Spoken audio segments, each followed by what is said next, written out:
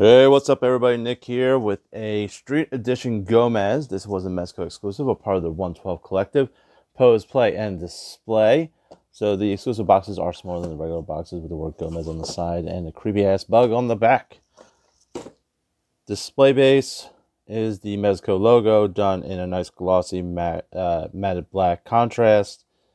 Looks fantastic, love it, but gets fingerprints very easily. Alright. Here is Street Gomez, much different than Agent Gomez in attire and look. So, plastic head, plastic neck, plastic hands, and plastic shoes. The rest is fabric. Black jeans, military jacket, striped shirt, and you get an additional windbreaker, which I'll pause the video at the end and swap it out. Okay, so that is the figure. Oh, articulation time. Ball jointed head, ball jointed neck, shoulder joint, check, double jointed elbow, check, ball jointed wrist, check, ab, check, waist, check, double jointed knee, check, jointed, ball jointed ankle inside the shoe. Checkity check check. Okay, now that we've gone through all the fabulous point articulation that this Mezco figure has, let's plug him into his base and then hang out in the back as we go through his bountiful amount of accessories. All right, hand wise, we get a left and right splayed hand. There's the right one of that. We get a grip hand, non-trigger finger, just a regular hold, a sword hand, I guess, a sword hand.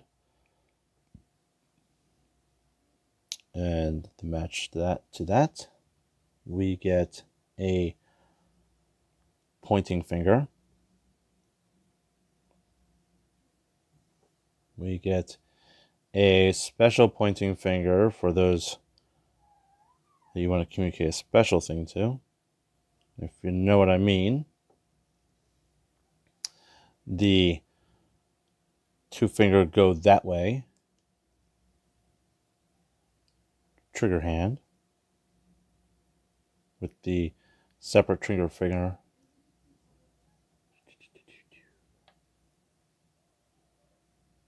a open gripped hand, which has a separate trigger finger as well. Three more. Another open hand.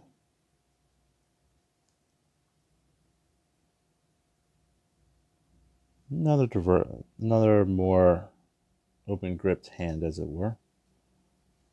And a ridiculously wide gripped hand to hold the canister grenade that you get. Okay, you get a ton of hands. I hate going through them, but they need to be done because they're there. So you do it. And it's awesome that they give them to you. Like, don't get me wrong, I love the variety of hands you get. It's just there's so many of them. All right. Muzzle flashes. This is something special that they did. They changed the color of the muzzle flash from the typical yellow that you get to this beautiful red and blue. I love this because I've bought so many figures of Mezco figures that have so many different muzzle flashes, but they're always that same yellow. This is red and blue. It's beautiful looking. It's very cool. It's something different. Same goes for the bullet. They give you a blue bullet and a red vapor trail, which is very cool. I like when they give you variety in colors. Sniper rifle. Identical to the one you get with Agent Gomez, other than this one is done in a gunmetal color, which I love because it shows off all that beautiful detail that they put into it. They put so much attention and care into this gun. It looks so cool. So, all right, let's break it down because it does break down just like Agent Gomez's. This snaps off right here. That's the first piece. And you can actually give you an additional muzzle that can be plugged into any point of the gun.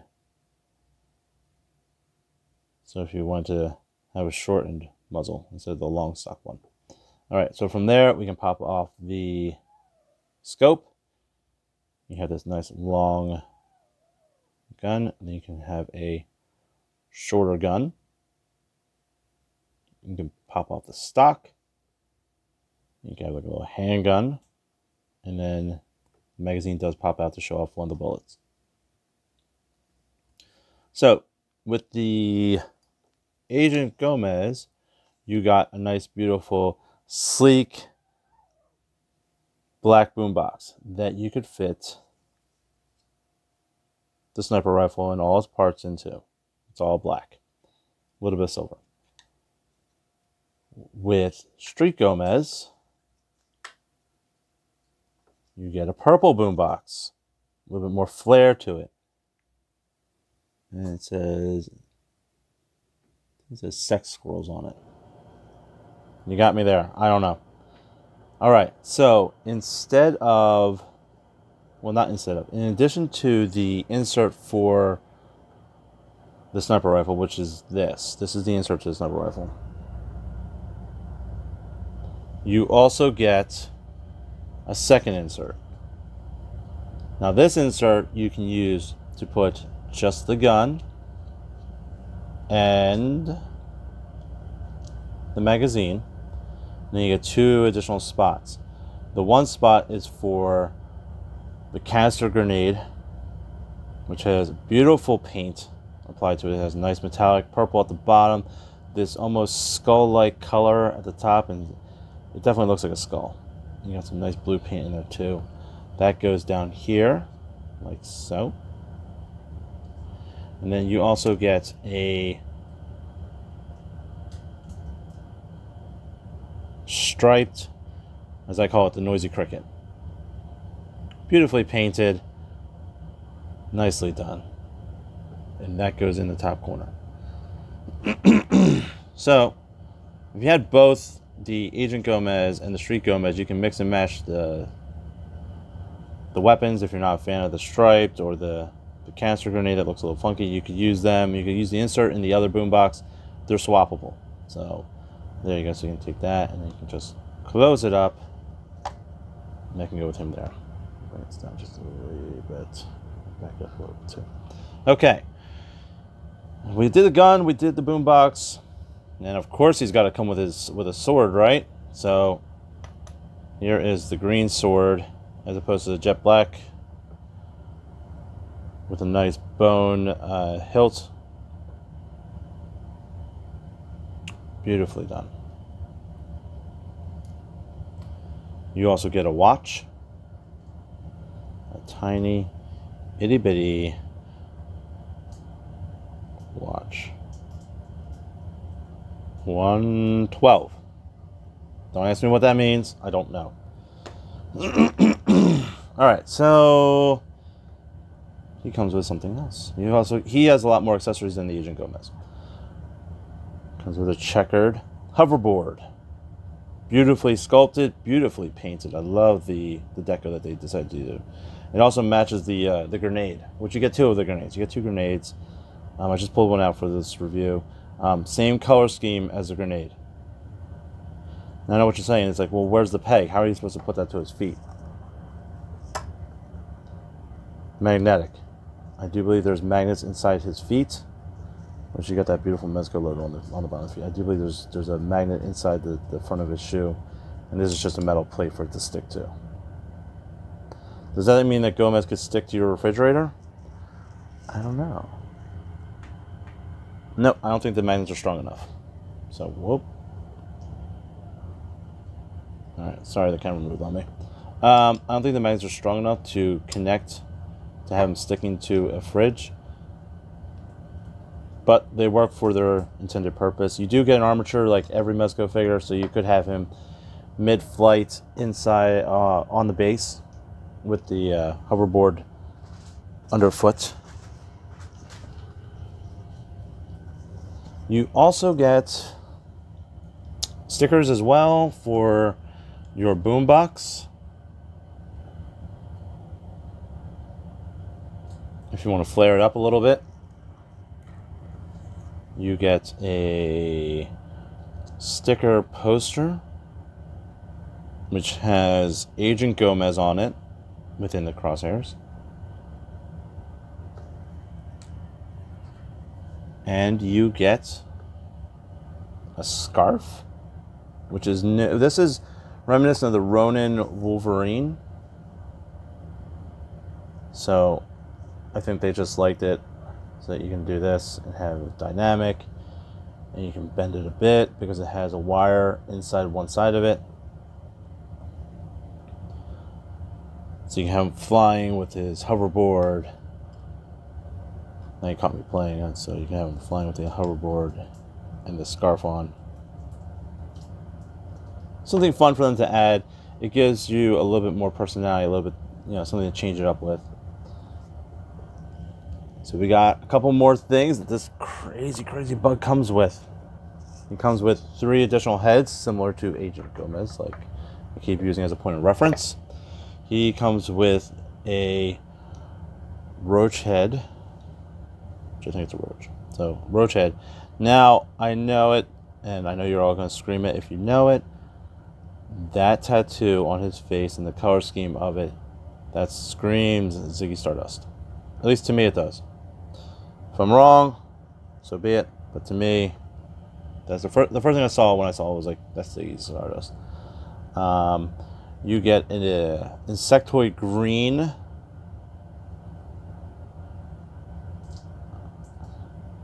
Green head, which I think is beautifully done.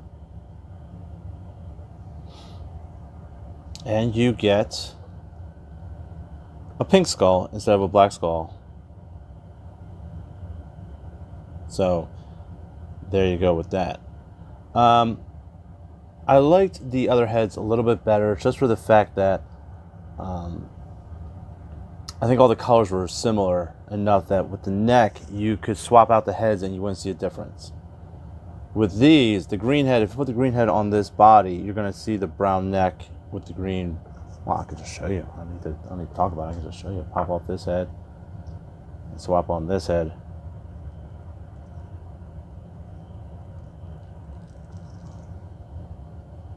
And see how you get that like brown neck, green head look?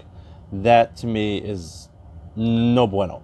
So if they were going to do this, or they're going to swap out the color of the heads, I wish they would have just given you an additional neck piece to match the head.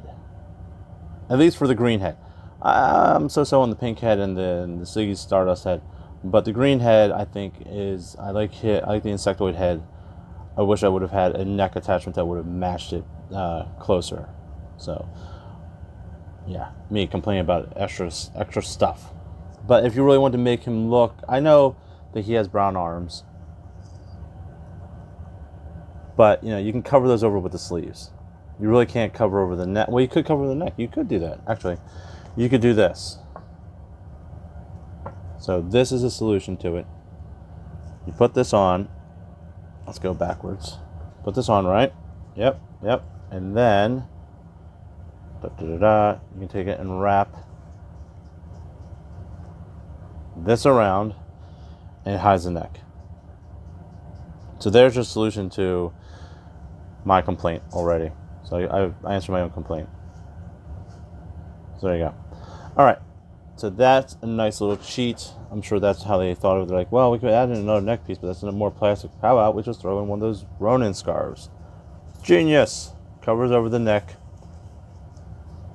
And it works. Okay, so we've gone over everything. Except for... Oh, no, we missed one thing. Sorry about that. He comes with a backpack. I know. The things just keep coming. It's like an infomercial. So with this backpack, you can open the top, and you can pull out the foam if you so choose. And you can fill it with whatever kind of accessories or any other kind of parts. If you're trying to like keep all of his accessories on him, or you want to swap out the hands on the fly, as it were, you can put them in the bottom of this, and that works. If not, you can leave this piece of foam inside there to keep it, making it look nice and bulky. You also can do this. If you pull this up just a little bit, there's a strap on the back that opens up, and you can put the hoverboard on the backpack like so. So that straps in there like that. There's also a sleeve on the side. Now, with the sleeve, I don't know. It might be just your own preference. If you want to put the sword like that, open, or you want to take the sheath first, slide it in there like that. You'll have this dangling there like that, unless you kind of shove it in there all the way. But I think it's going to get messy. You could probably just, that's the best you could probably do without making a mess. And then put this at the top. So you could do that as well. I don't know if that's what it's for or not. If anybody knows exactly what this is used for, let me know, because that's the only thing I could think of that would fit in there that he comes with. These pouches on the side are sewn shut. You could open them up and use them, but then they won't close properly unless you put something like a little piece of Velcro on the underside of them. So keep that in mind. Alright, so last thing we got for him is his other jacket. So I'm going to pause it now and swap the jacket in the meantime. So hang tight, I'll be right back. Okay, so I swapped out the head and the jacket. So here he is with the windbreaker jacket on. The reason why I swapped the head out while I was off camera was the hood itself does have a wire in it, and it just wouldn't work well with the antennae that the Mezco head has. So the bald, creepy ghost head works well, that you can actually show off the windbreaker aspect of it, which is very cool. And I wish they would have had that wire in there for the homecoming homemade suit for Peter Parker. So there you go. So that's that head. And I'm not a big fan of this pink head. It's weird. But it's cool that they give it to you for those who like it. There it goes rolling around.